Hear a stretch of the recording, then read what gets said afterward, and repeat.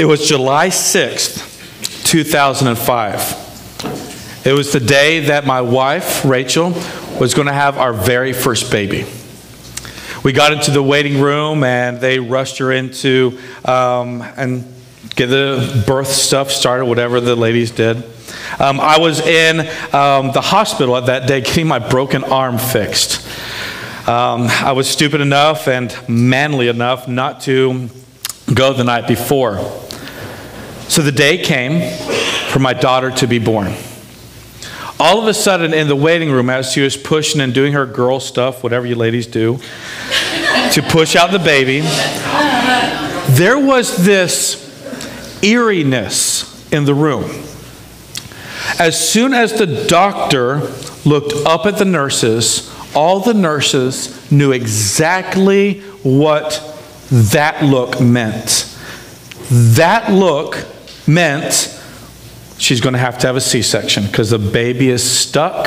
The baby cannot come out. Come to find out the umbilical cord was wrapped around and the baby, Madison, needed to be cut open and brought out to life.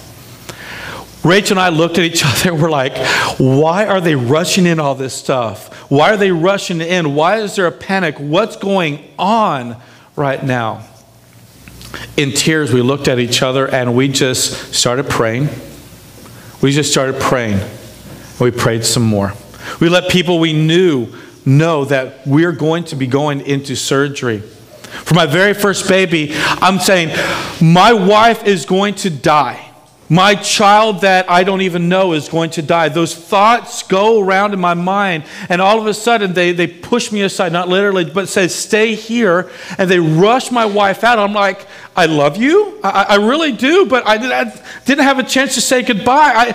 God, why is this going on? Why is this going on? I'm a youth pastor. We love you. It's supposed to just pop out, hug the baby, cut, and yay, we have a baby, but it's not like that.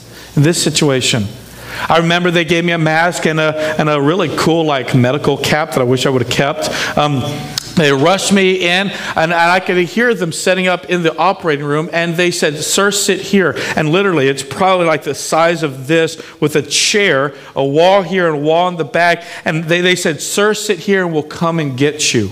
Do you know how long sitting here felt like? It felt like hours and hours. It probably was only like 10 minutes. On my knees, I turned in that chair weeping, and as that song says, crying out, said, God, take my wife, take my baby, protect my baby, pleading with every ounce of me, more than I've ever probably prayed before in my life, saying, God, earnestly, persistently coming to you, and I'm saying, protect her, protect my baby. Not today. I remember, God, don't take her today. Don't take her today. I want to see my daughter. I want to say hello to my wife as she wakes up the next morning. Don't do this, God.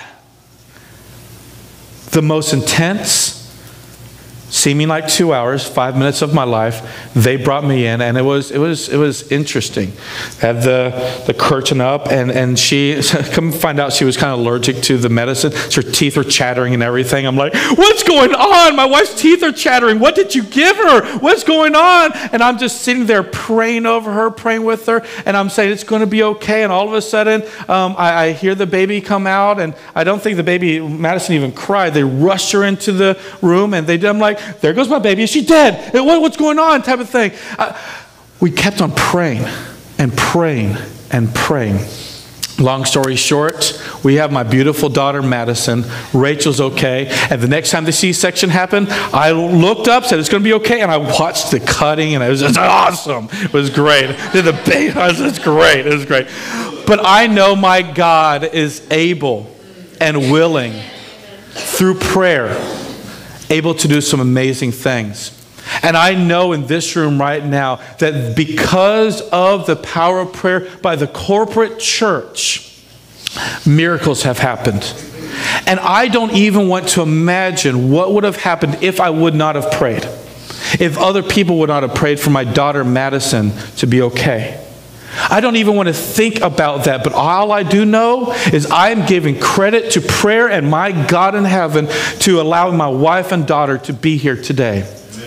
And I think in our lives, we sometimes forget when we have prayed earnestly and how God has worked out miracles. I believe with my whole heart, if we as Catalyst Church would just be a consistent praying church. And you're like, Dave, I don't know how to pray. Today I'm going to teach you on a basics on how to receive amazing power in prayer. You don't have to have a Bible scholarship. You don't have to be the super religious person. You just need to have a relationship with God the Father. And I promise you, if we as Catalyst Church will join together in prayer, I believe that our mission of this year will be accomplished. I believe that within this area, this green area, is roughly about 50,000 people. Within the red radius around here, 1 mile from this church building, is almost 25 to 30,000 people that they need our Jesus. And the question I have for you at the very beginning, rhetorical question, so think to yourself, are you seriously praying for these people you don't know? Are you seriously doing it? Or is it one of these, Dave says to pray, so I'm just going to pray today or for a couple minutes? I want to challenge you, if you are on this map within a mile, this actually goes out to 3 miles. If you're on this, go ahead and put this little red pin there so we can see where people are. And then we can start praying for our areas where we're at. Sound good? All right, so are we praying? And I believe that if we're not praying, we're going to lose. We're going to lose. So I'm going to read, we're going to go through a story, going still through the book of Acts. So everybody turn to Acts chapter 12. And we're going to see we're going to see an amazing God story because of prayer. The topic kind of today is this: breaking free on your what? Knees. Breaking free on our knees. And if we want to break free from different things that are in our lives, things that are in other people's lives, we want to be humbly on our knees and praying earnestly, not just yourself, but as a corporate body of Christ followers. You with me? Yes. All right, here we go. Acts chapter 12, we're going to start in verse 1. If you do not have a Bible, that red Bible in your seat is yours to keep. Keep that Bible for yourself. If you already have 3 or 4 Bibles at home, leave that for somebody else. But it's on page what on the red Bibles? 767. 767. All right, go ahead and turn to 767. Let's all read this. It's pretty cool. You ready for some cool stories? Yes. All right, you want to know how to pray? Yes. Are you guys awake? Yes. All right, here we go. Acts chapter 12, starting in verse 1. It was about this time that King who? Herod. Pause. It's going to be a short message, I hope. All right, King Herod.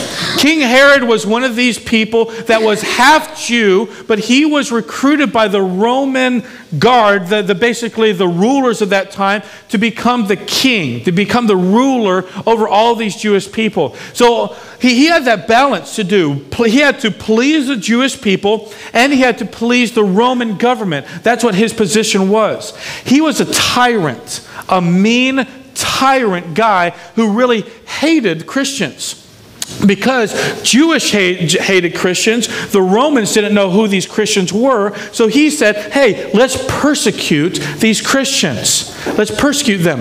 Come to find out, in historical fact is, people said it was better to be a Christian and persecuted for your faith than to be a part of Herod's family. Herod was a meanie. He hated people. His whole family line, part of Herod's family line, was he wanted to annihilate the children of the land when Jesus was born. The same family line. Long story short is, this guy hated and persecuted who? Jesus. Acts, Christian. Jesus has already been ascended into heaven. The church is growing. So all of a sudden there's this massive persecution that goes on. So the king, this Jewish king, this is what ended up happening. So at this time, King Herod arrested some of those who belonged to the church, intending to persecute them. But this is what happened. He had James, the brother of John, put to death with the sword. Let's think about that for a second. Who is James? The brother of who? John. James was actually one of the close-knit people of Jesus. You got Peter, James, and who? John. You hear that all the time in the Bible. You got Peter, James, and John. They're the three closest people. And here's James, the close-knit people. But God allowed James to die by the sword. God what? Allowed James to die by the sword. God what? Allowed James to die by the sword. Do you think the church was probably praying for James? Probably. We don't know, but most likely they were. But God said, James, I want you to come to heaven. I want you to come to heaven. So James died. But what ended up happening is King Herod got so excited about this death because the Jewish government, the Jewish powers that be, got so excited, and you'll see in a second, they were so excited about James dying, and they're so excited about the persecution of the church. So what do you think that made King Herod want to do more? Kill more. He wants to imprison more. He's like, oh man, finally they like what I'm doing. They like me killing people, and I like to kill people, so let's kill some more. And there's a group called the Christians. Let's kill them more. And God, what? Allowed it to happen. Side note, pull back. God allows, even through prayer, bad stuff to happen in our lives. Who are we to say, shame on you, God, for allowing James. James, out of anybody, can trump anybody in this room, including me, in his stature closer to Jesus than anybody else here. So what is to say that we can go to God and say, God, you stink, you're terrible, you're bad, because you allowed this, that, and other to happen? Who are we? What are we just called to do? Serve. We're called to pray and do what God says. That's it. And if God decides to act upon it, He will for His purpose and His glory. You with me? Yes. But we're called to pray. And this is what the story continued to say. So he seized it, and when he saw that this pleased the Jews, he proceeded to seize Peter also. And Peter was the head of the church in Jerusalem. He just cut off the head, remove Peter, and this sect will go away. And it would make the Jewish people very, very, very happy. So he took on Peter, and it said this happened during the feast of unleavened bread. After arresting him, he put him in prison, handing him over to the guard, and had 4 squads of 4 soldiers each guarding him. Herod intended to bring him out and put him on public trial after the Passover. So again, what was King Herod trying to do since it's one of these massive feasts? What is he trying to do? Yeah, send a message. He's like, hey, check it out, Christians, I'm after you. And by the way, all of you who are not Christians, I've got your back, and I'm going to kill the Christians that you hate. I hate them as well. In other words, talk about a political thing. That was a political move in front of all these people. You got the picture? All right. And the church didn't do one of... You'll see what the church did in a second. The church didn't go, oh no, James is dead. Oh, woe is me. Let's suck our thumb. Oh, life stinks. Life is terrible. Let's just go somewhere else. Let me not attend church. Let me not pray. Let me not read my Bible. Life stinks. Do they do that? Do we do that? Yes. How many of you guys have ever done that before? Imagine instead of going like this, sucking our thumb when bad things happen, we go like this and pray on our knees and humbly come before God. And this is what the church did. They didn't get freaked out. They simply prayed. So this is our key verse. If you want to highlight, underline, circle, whatever this, go ahead and do this. Verse 5, it says, so Peter was kept in where? Okay, the head, check this out. It's like Catalyst Church pastor. They come in, they arrest me, and all of a sudden Dave is somewhere else, and the church didn't stop worshiping. They didn't stop praying. They didn't stop meeting. Did they? No. What happens if Dave is arrested, car accident, whatever? I mean, what happens? Should the church still continue to pray and continue to move? Yes. Absolutely. And this church is not about me. It's not about Rachel. It's not about the elders. It's about the church coming together, no matter what happens. So no more of this, all this. It's not about Dave. It's about us coming together in prayer. And this is what happens. So Peter was kept in prison, but the underlying church. But the what? Church. The corporate body of believers. But the church was, 2 words underlined, earnestly praying. What were they doing? Earnestly praying to God for who? Him. Peter. You got that? Okay. If you get this, this will radically change your life in prayer. Okay? That verse, okay, the Lord's Prayer is great. It's a great model, but this is how we do the Lord's Prayer. This is how we pray. You with me? The first thing I want you to write down is this. The church, side note is this. It's this. The result being of them praying was that Peter got out of prison. He wasn't killed. All right. So there's the ending. I don't want to mess up the story, but guess what? Peter gets out in a miraculous way. And we're going to see that in a second. So because they prayed, God worked a miracle out and Peter got out. Okay? You got the picture? So how did that happen? One is this. They were united together in prayer. United together in prayer. There has been so many things over this last year that Catalyst Church has united together in praying for. And one thing is this building. And I still need you to pray for this building because the government is still red tape for us to own the building, okay? But right now, a couple months ago, or probably about 6 months ago, we were meeting right back where you guys were at, okay? All right, you with me? All right, so we were meeting right back here.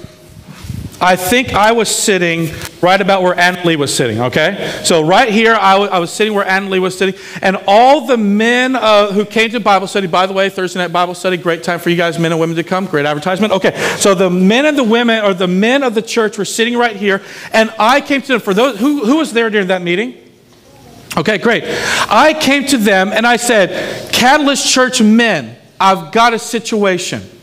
And I told them about the building. Long story short is either we're going to lose the building or get the building. And a miracle had to happen in order for us to get this building.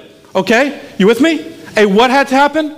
Miracle. And what ended up happening, I said, guys, you need to be praying with me. And right then and there, they prayed. And they all stepped up and said, we're praying. And they did there, and they continued to do. Long story short, the next couple days, a miracle happened. And right now, Catalyst Church, do you realize that Catalyst Church and Power of Prayer is the reason why the whole state or the whole county of, or Vandenberg County has completely had to change a code, change part of their documents because God acted upon something that, humanly speaking, could not and should not happen. So because of the power of prayer, we were able to expand and expand and expand. And by the way, we still need your prayer, but listen, because of uniting together, because of earnesty, because of consistent prayer, you are sitting literally, and I wish you could have been there. You're sitting in a miracle right now. Seriously, you're sitting in a miracle right now. All right? It wasn't because of me. It wasn't because of anything else. It's because what did the men of Catalyst Church do? Prayed. They united together and they prayed and they prayed and they prayed. And a miracle happened.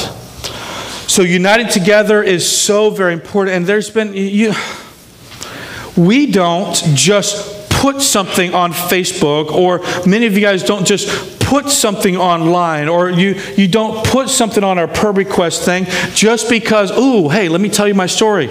What do people want when they publicize what they need prayer for? Their prayer. Okay. So if that's the case, okay, let me ask you a serious question. How many of you guys, when you see a post or a prayer request, you pray Now, be honest, and I'm going to raise my hand with this. Admission is good. When I see a prayer request, I sometimes say, you know what? I will pray for that later. Or if I look at it, I'll say like a 2-second prayer, and then all of a sudden, I see later on that something bad happened, and I'm like, oh, why didn't I pray? How many guys have, when you see something or hear something, that you really don't pray? Raise your hand. You really don't pray. Okay.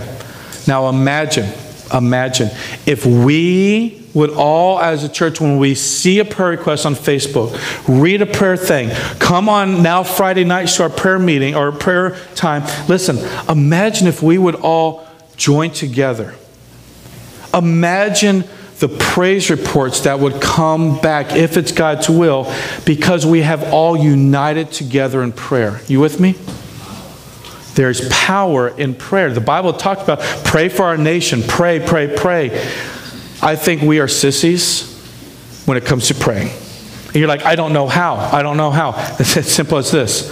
We can have a conversation, and that's how we can with God. You don't need to know the Lord's Prayer. You don't need to have a master's degree. You don't need to know the Bible. You just need to know that God is listening, and He wants to hear from our heart. That's it. There's no fanciness. There's a genuine heart pleading to God because we have a relationship with Him. You with me? Yes. Do you get that? If we would all pray, not, hey, Pastor, would you pray for me? I will, and I need to, and I do. But imagine if we would all pray, what a miracle would happen within our country, our city, and the lives that we are united together to pray. You with me? Kind of quiet. Maybe that means I don't want to do it. I don't want to pray for people. Okay. The next one is this. The church, what type of praying did they do? Earnestly. Okay. In the original language, and even the King James Version uses this, the word earnesty really kind of means persistent, and boldness. They boldly became before God. They persist. They were focused. They were just so, oh, God, let Peter out. God, let Peter out. Let Peter out. Let Peter out. Let Peter out. You with me? It's not one of these, oh, God, check it. This person needs help. This person needs help. Great. Do whatever you want to do. Amen. And you go watch your TV. When was the last time you bent humbly to your knees and screamed out to God? Kind of like at a football game. We get so excited about a football game.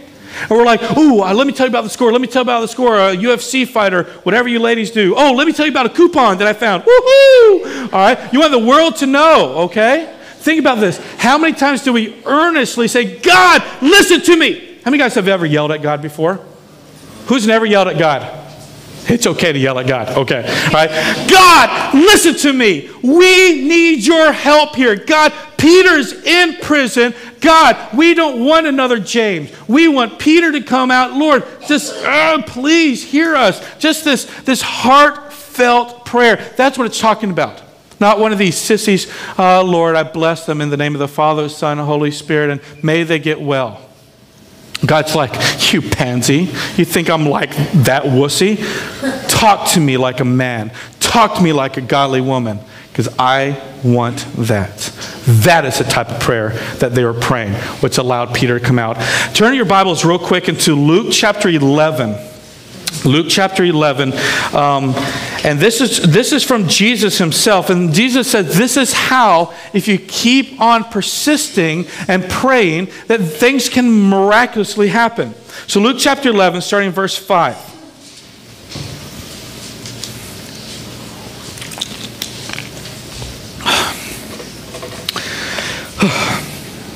It says this. Suppose one of you has a friend, and he goes to him at midnight. Lord, please don't call me at midnight.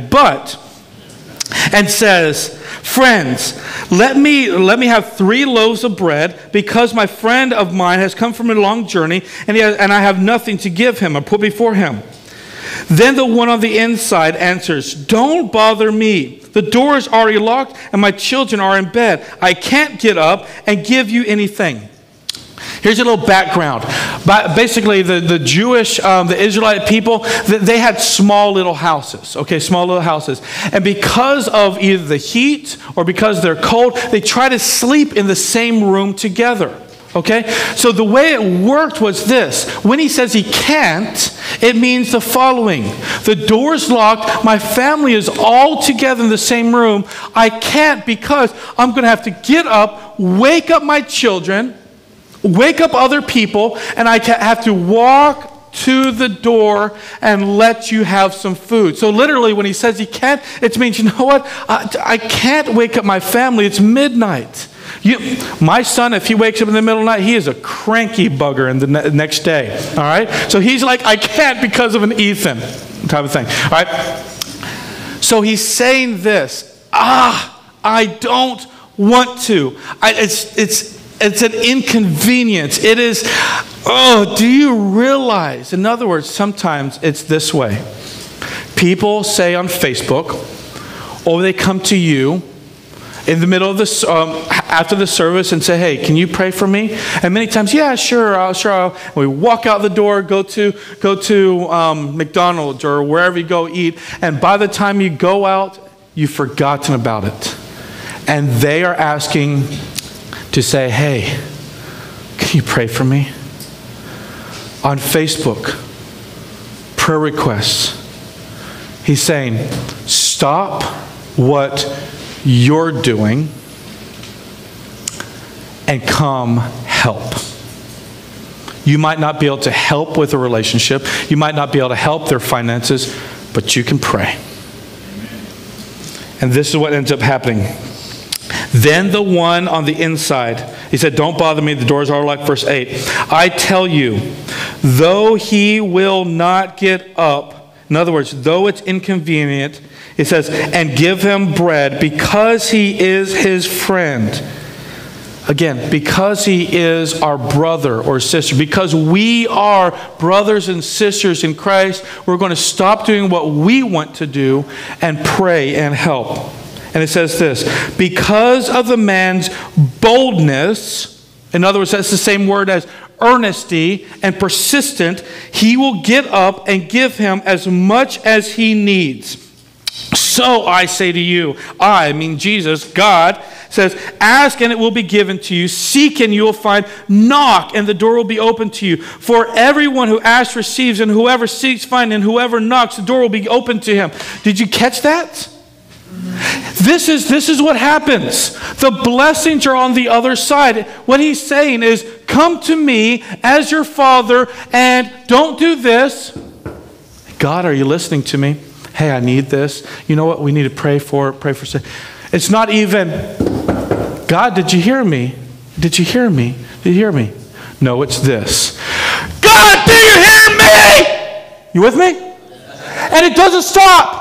I might knock down the door. It's like, you keep knocking, you keep knocking, you keep knocking, you keep knocking. God, do you hear me? God, do you hear me? God, do you hear me? God, do you hear me? God, do you hear me? When's the last time you prayed like that? Guess what he says? No matter if God is busy, he'll open up the door and he'll let the blessings flow. The church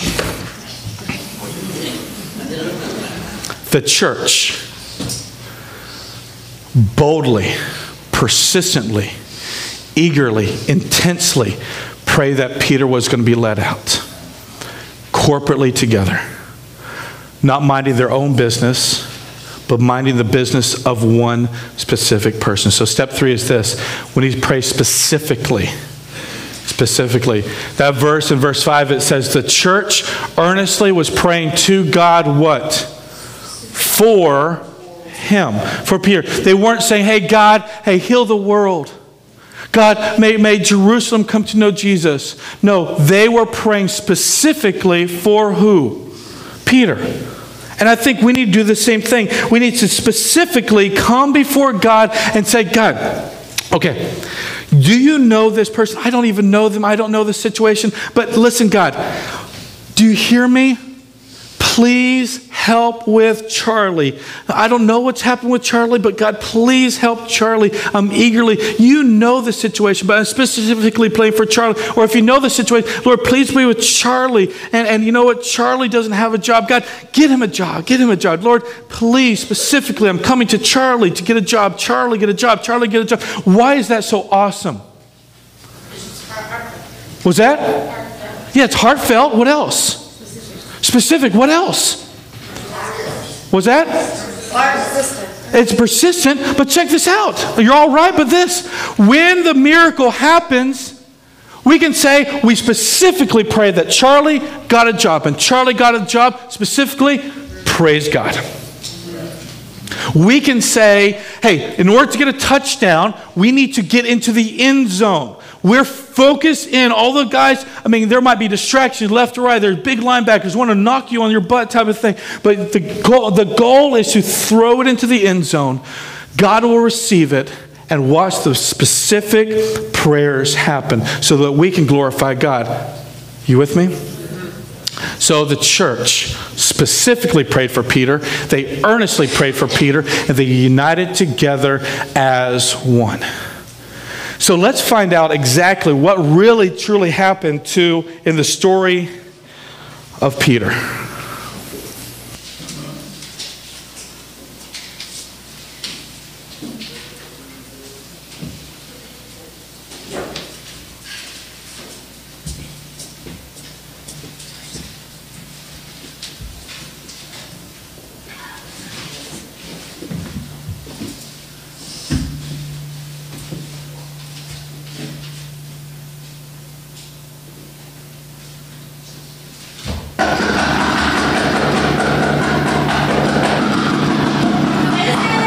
Peter! It's who? It's me, Peter. Peter who? I just escaped from prison. Let me in before they find out I'm missing.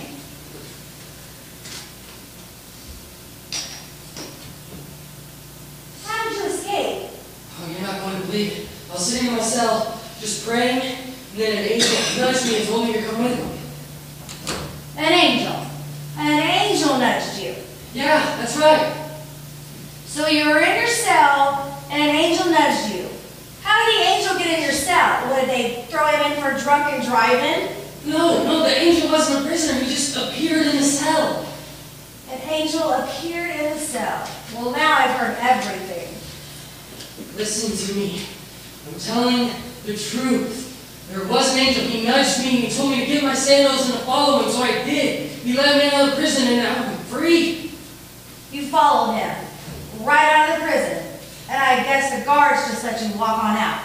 Well, yeah. We were just walking through the prison. At first, I couldn't believe it either. Just past one guard, and then another, and then another. It was amazing. We just walked through as if we owned the place. Like you were invisible. Well, yes. Can I come in? Peter, are you sure you are the one that was thrown in for drunk driving? It is me. I was not drunk. I was in prison, but I was rescued and now I'm free. But I won't be for long when they find out I'm missing. Would you let me in? Just a minute.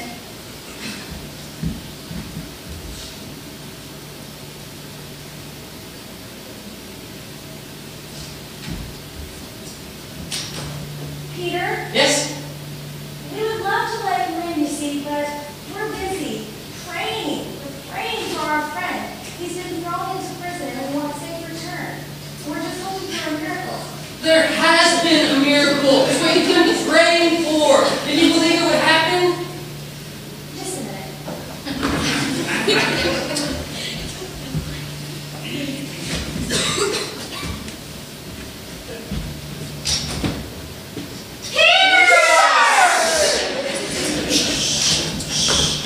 We've been praying for you all night. What took you so long?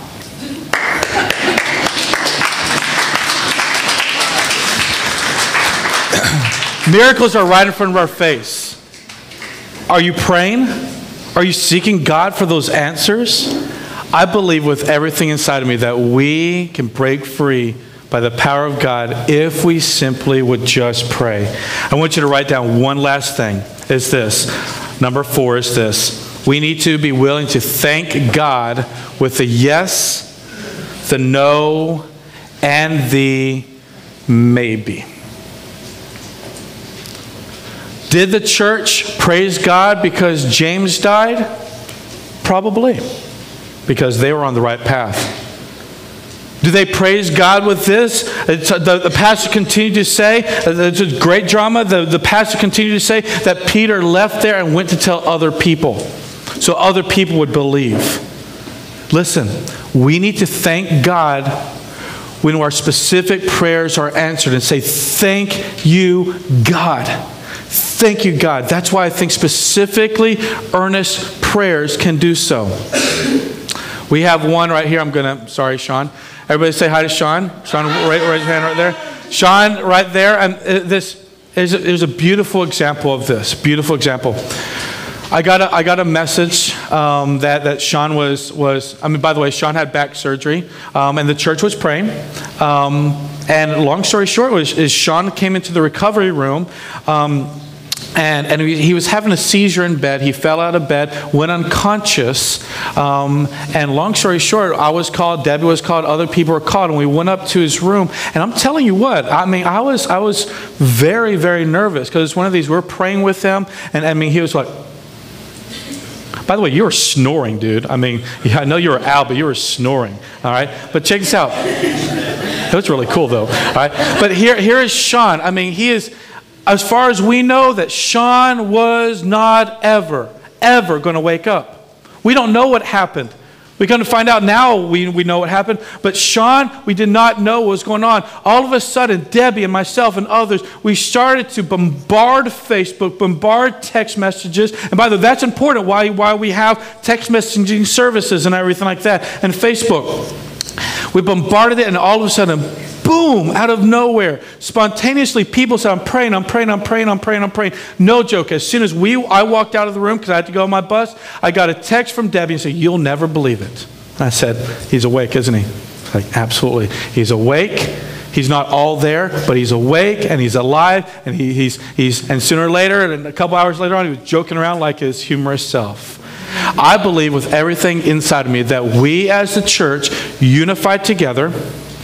We specifically prayed with him, and I believe that many of you prayed with him and with me earnestly for him. And he is sitting right now, and I believe we need to give God the glory for him being here.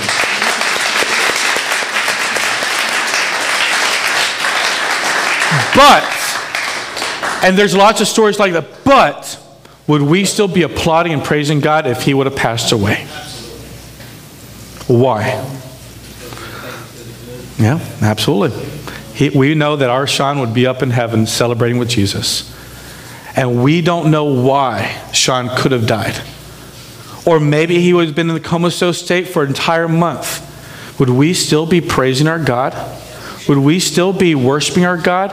Or would we be sucking our thumb and say, hey, life stinks?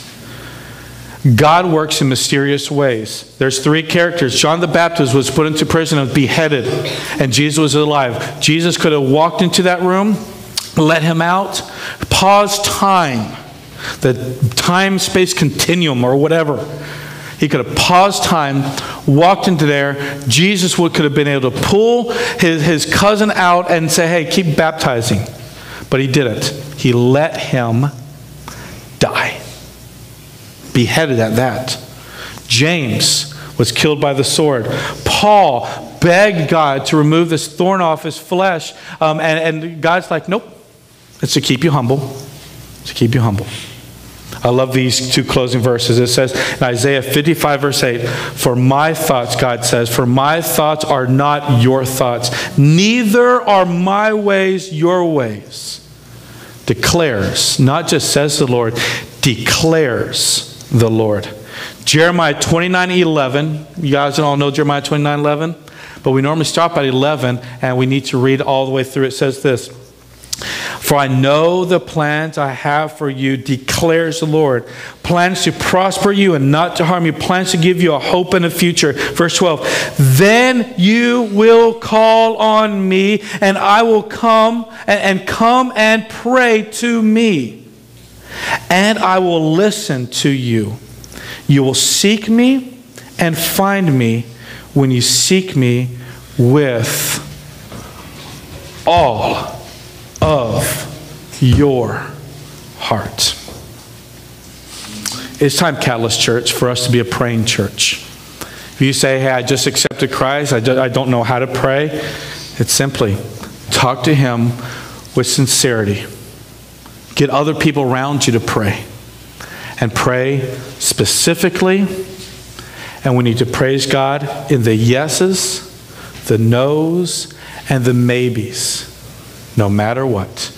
Because God's thoughts are not our thoughts. Neither is God's way our way.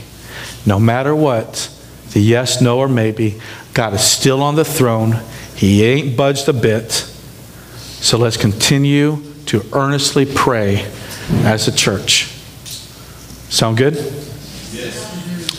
Everybody, raise your hand if you're on board. Let's prove it.